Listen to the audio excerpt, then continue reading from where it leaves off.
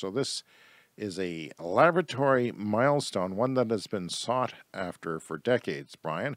And from an environmental perspective, fusion has always had a strong appeal because it's not dangerous. It's different than fission, which is your normal nuclear power. Fusion combines atoms rather than splits them, right? It puts them together. You can watch YouTube videos like I did to get a brush up on what fusion is. But it's very interesting. It's just hard to do, and they haven't achieved a net energy gain. So it takes a lot of energy to create particles, atoms that want to fuse together. It's hotter than the inside air of the sun, the center of the sun.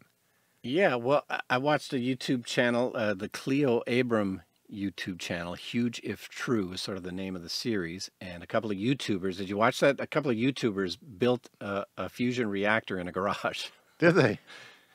Yeah, okay. And it worked, but the key is they did not get more energy out than they put in. So, and this has been the problem with fusion for all these years. It takes a huge amount of energy, and they're not getting even that amount of energy out of it until now. Billions of dollars from governments around the world have been put into this, and this is the first time that it's happened. I guess they got out 1.5 times the energy that they put in using the world's most powerful laser to do this. There's always a nagging caveat, however, with this, in that all of its efforts by scientists to control the unruly power of fusion, their experiments consume more energy than what was going in. But that changed, Brian, according to the New York Times, at 1:03 a.m. on December 5th, when 192 giant lasers at the laboratory's National Ignition Facility blasted a small cylinder about the size of a pencil eraser that contained a frozen nubin of hydrogen. Do you have any frozen nubins of hydrogen laying around the house? Probably not. Let me check the freezer. Encased in diamond, so that makes it even more rare. Well, that sounds totally practical. Totally practical. Well, that's what they did, and that's kind of, yeah, it's a long story, but that's what they did. They used all these lasers to get to that, and in a brief moment lasting less than 100 trillionths of a second, 2.05 megajoules of energy, roughly the equivalent of a pound of TNT, nothing to sneeze at, bombarded the hydrogen pellet flowed from that pellet a flood of neutron particles, the product of fusion. See, when you put particles together, they create energy. When you take them apart, they create energy, which carried about 3 megajoules of energy, a factor of 1.5. Yeah, and this is how the sun works. The sun is like fusion energy, as near as I understand it. That's correct. And obviously the sun is producing endless amounts of energy for free. It's doing a hell of a job. So the solar panels on our roof are technically fusion. Yeah, technically. Wind is technically solar because you need the sun to create wind, because it's the energy differences that create wind. So some people like to call wind power solar power. And now we can call it fusion. I don't know if you want to. So does Tuesday's announcement mean we'll have cheap fusion energy soon? A lot of people, such as my uppity son, would say yes. They assume, oh, it's a breakthrough. They'll start manufacturing tomorrow. A couple of years from now, we'll see solar panels go into the landfill. Yeah, well, it's taken them, what, 50 years to get this far? Well, the answer is no, according to the New York Times, okay? So even if scientists figure out how to generate bigger bursts of fusion, immense engineering hurdles would remain. Experiments have studied one burst at a time, basically. So a practical fusion power plant using this concept would require a machine gun pace of laser bursts with new hydrogen targets sliding into place for each burst. That's the challenge. They're using magnets and magnetism to float things and have a continuous repeating chain. There's 3 different ways of approaches to fusion power. And this is basically an experiment at a nuclear weapons facility. But there's a Canadian team working on something too, and they're going to have a prototype power plant getting built in the UK, but it still doesn't mean that it's anywhere near decades away. So the torrents of neutrons flying outward from the fusion reactions would have to be converted into electricity. That's another challenge. Basically, the fact that they created more energy doesn't make a power plant, okay? So the laser complex fills a building with a footprint equal to 3 football fields. So it's too big, too expensive, and too inefficient for a commercial power plant, at least right now. A manufacturing process to mass produce the precise hydrogen targets would have to be developed. And that sounds to me nowhere near. Okay, let's put it into context, Brian, because remember, we have to decarbonize the planet by 50% by 2030 and 100% by 2050. And China, if you're listening, 2060 is not good enough. And we can do it. In fact, we have 80% of the technology available to 100% by 2030, I've read. Yeah. If we wanted to. But we choose not to. The problem is, it's just, things like heat pumps, like there's going to be a waiting list for my heat pump. We need to just, crank up production of the existing technologies, wind, solar, batteries, and heat pumps. We just got to make enough of them, and that's all we need. My son doesn't think that the world is coming together and will reach those targets. I hope they do. I think they'll miss them. But at the same time, I think people underestimate the economics of clean energy from 2030 to 2050. Like it's going to just, erase, at least as far as power generation goes. This is from Power Magazine. They're on top of this too. Tony Ralstone, a nuclear engineer at Cambridge University in the UK, told National Public Radio in the United States that unless more significant progress is made, fusion would be unlikely to have a major role in power generation for another 40 to 50 years. Yeah, that's too late. It's too late. It's too late for me, too. My kids might see it when they're my age or older. My grandkids might live in a world where a solar farm erected today would come down and be decommissioned in 30 years. And even then, it doesn't sound like it's going to be there, okay? It could be, but it doesn't sound like it would be.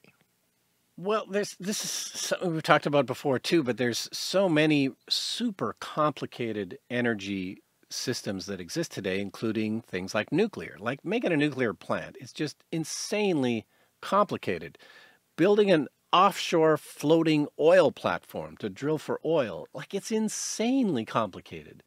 And if solar, wind, and batteries has existed 50 years ago, we wouldn't have done any of these things. Like they're just too complicated and expensive when these cheaper alternatives exist.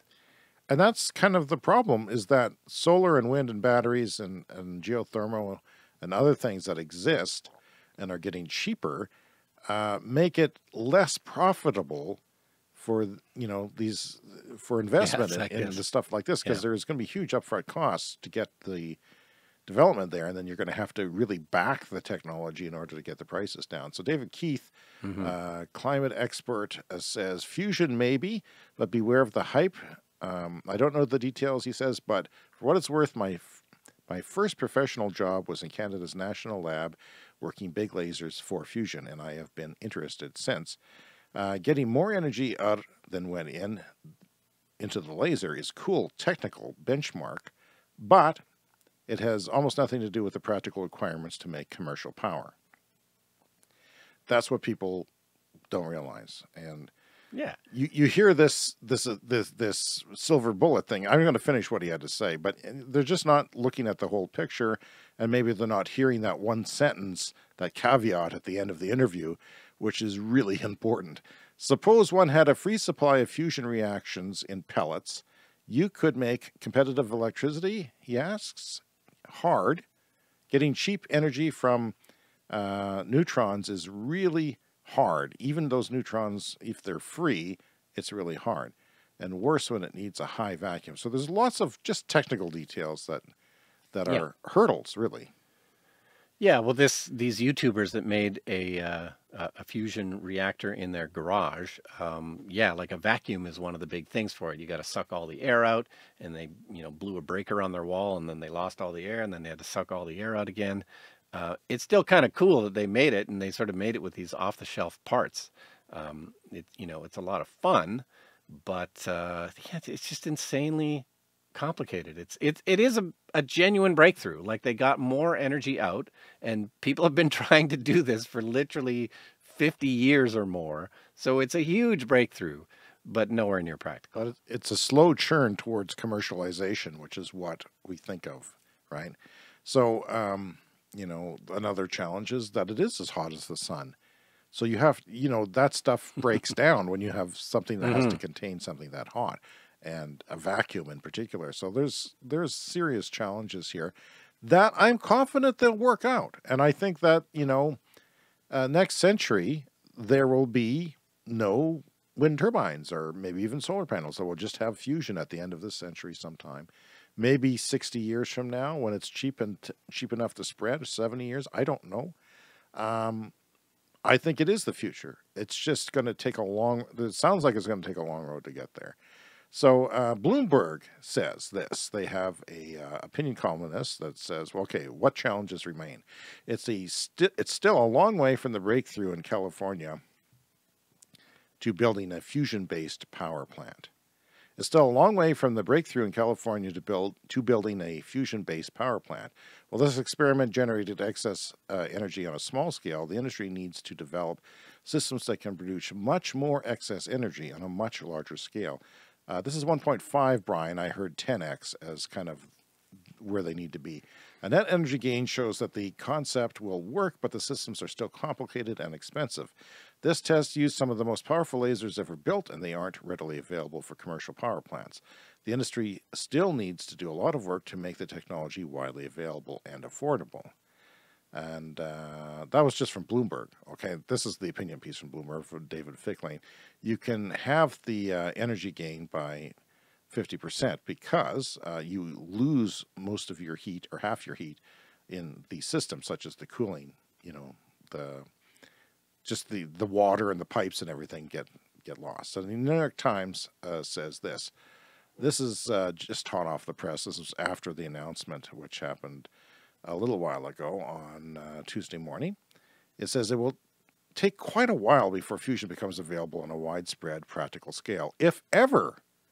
Probably decades, said Kimberly S. Boodle, the director of the Lawrence Livermore facility where this announcement took place. The director herself is saying probably decades.